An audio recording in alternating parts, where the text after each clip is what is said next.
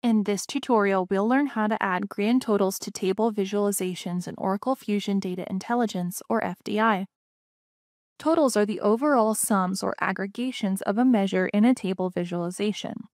Using grand totals and subtotals in table visualizations helps business users quickly see overall sums or key metrics without manual calculation. In this example, I would like to display the totals for rows and columns in my table in pivot charts to get a summary of my data, making it easier to understand and analyze. The pivot table has data with receipt amount, by year, supplier country, and category. To add totals, I'll navigate to Properties and click on Totals Sum.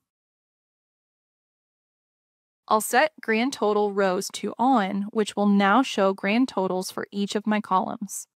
I can also customize the labels, font, and position if needed.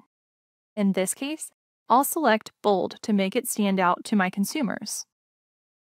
When I set grand total columns to On, my pivot table now shows grand totals for each of the rows.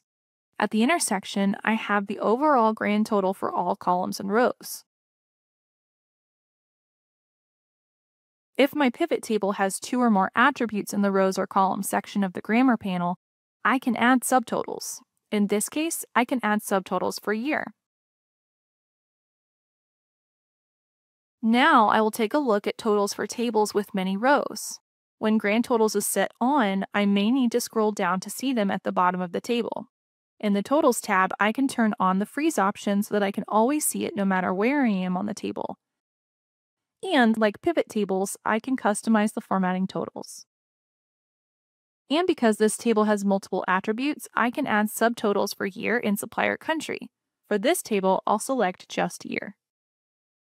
Oracle Analytics simplifies adding grand totals to tables, allowing users to compare data without creating custom calculations from scratch. Find more videos in this series and additional resources on using Fusion Data Intelligence in the links below.